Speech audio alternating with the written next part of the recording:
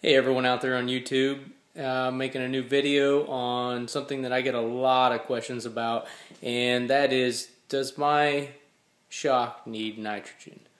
A lot of people are going to release the nitrogen out of it and be like, I guess I had nitrogen in it, and they don't have a way to fill it. But this is very easy to see if you're missing nitrogen, maybe you're missing oil, and I'll explain both of those here. So let's get to it. Well, I'm going to show you two examples. One is going to be a nitrogen problem, and the other shock is going to be an oil problem. You can see last night we had a bunch of snow. I don't know what we had, but I bet we had 10 inches of snow or better, so I've been out scooping all morning. So, time to get some work done. I figured this is going to save me some time. I can refer customers to this video, and then they're going to see without messing up their shock.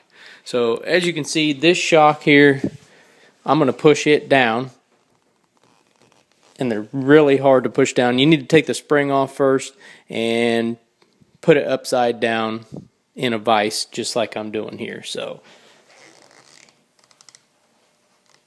you see how hard that is to push down, and you see the shock pops right back up. So that tells me this shock is perfectly good, no missing nitrogen and no missing oil. Well, let's go ahead and release the oil with this Schrader valve, and then we'll see what happens. Now, this shock is easier to push down, and guess what happens? It stays down.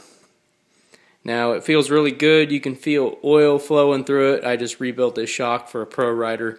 We're going to be running TT with this shock, so I just revalved it and put new oil in it, and we also shortened it up just a hair for our special linkage that we run for TT. That's our linkage we designed in-house.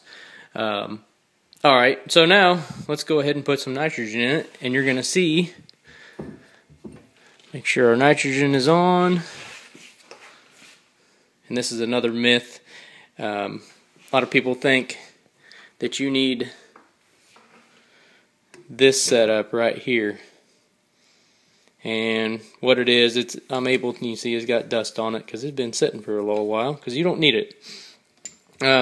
This is able to open the Schrader valve, and then you can close off your nitrogen pressure, and you can open your Schrader valve back up, and it's not going to release all your nitrogen out of your shock. You don't need that. When you do this, just a simple tire valve, if you do it right, you won't lose any nitrogen. It's real easy. Same thing as putting air in your tire. So we're going to watch this shock. I'm going to go ahead and put this on here. And I'm going to back up, and we're going to watch what this shock does whenever I put nitrogen in it. Look at that. It popped back up. And I can hear by the sound if I lose any nitrogen out of that shock. So now when I push down on the shaft again, it's going to pop back up. Pretty simple, right? So this shock has nitrogen, it has oil. Well, how do I know if it needs oil? Well, that's pretty simple. Here's a shock that there's no oil in. Real easy. This is what a shock does without oil. Or let's say it has partial oil. What will happen then, you'll hear air bubbles in there squishing back and forth. Especially what it'll do, it'll return up to say there, and then the last part it'll shoot back out.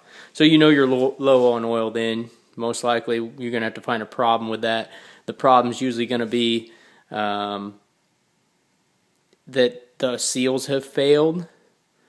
Also, I've seen where this fitting down here has come loose, has been hit on something.